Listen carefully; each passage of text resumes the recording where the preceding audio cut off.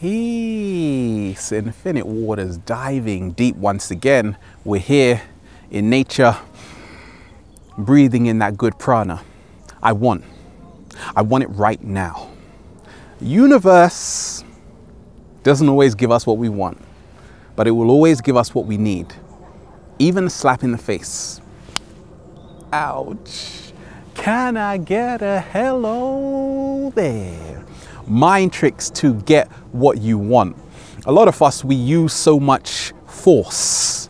We say it's a dog-eat-dog world. I have to survive. I have to grind. I have to be someone else just to fit into this society. And I tapped into the secret. You got children running around there.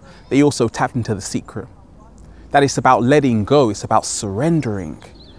That there's a difference between what you want and what you need.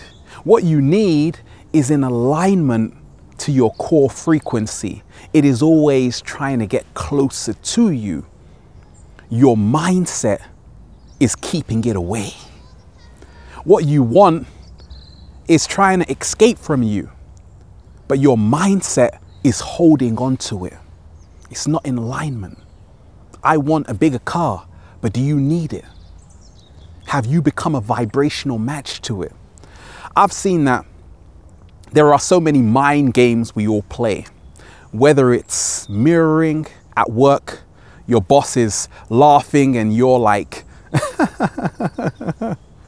can I get that promotion? Can I get the promotion? No, you still didn't get the promotion. Door in the face, where you ask for something big and then you ask for something small. Your brother or sister calls you, middle of the night. They don't care. Can you pick me up from the airport? No. Or you might say yes, but you say no. Then they ask you, well, can you take my clothes to the laundry? Of course, because now you feel really guilty that you didn't pick them up. So that's the least you could do. And that's all they wanted anyway. Foot in the door, where you ask for something small and then something massive. Hey, can I borrow your pen? Sure. I was wondering, can I use your car over the weekend? Do I even know who you are? Let's start there. So all of this takes us out of our authenticity. You have advertisers, marketers, all trying to influence our minds. And I realize a secret. It's all about connecting to what makes you most happy, what makes you feel most alive. And ask yourself, what are you planting in your mind? Because every thought we have is a seed, and we collect the harvests once we become conscious that we are co-creators. A lot of us, we're focusing on things that aren't serving us. That was me along my early journey. I want this. Thank goodness I didn't get it. Because the moment I surrendered, I saw I had everything I need. All I had to do was cultivate it. I say the law of attraction is radical action.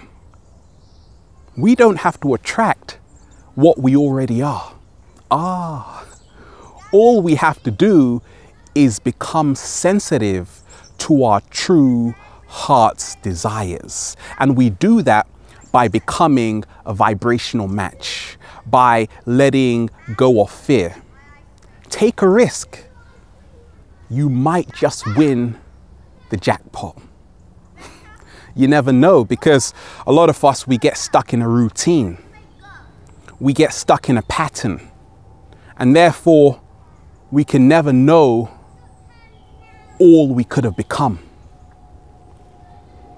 I don't focus on what I want, because that creates separation.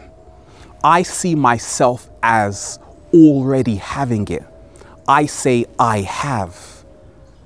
And even if I don't have it, I still say I've got it, because that gives me a better feeling. And also, you have to move into your body. That's what I've seen along my journey. To manifest anything, it takes having a relationship with it. Have you paid your dues? Have you spent time with it? The great trumpet player Miles Davis said, you just have to touch it, referring to his trumpet. Just touch it every single day. Your passion, your childhood dream, and watch it grow. More so, find the others. That's what I tell myself. That's what's helped me. We are not here just to create by ourselves. We are here to bask in the glory together. That's what makes life sweeter.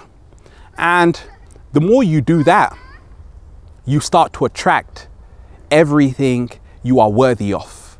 But ask yourself, how do you see yourself? If you doubt yourself, if you hate yourself, guess what? You become a vibrational match. Because once you change your vibrational frequency, everything aligns to the same frequency. There was a time where I used to take life so seriously. And it was as if the harder I tried, the harder it got. The less I tried, the easier it got. Because there is a mathematical design in the universe. We are here to have a party, to enjoy ourselves. What is stopping us? Our mindset, our talking down towards ourselves. Treat yourself like your best friend and always remind yourself, how do you feel when you are doing this?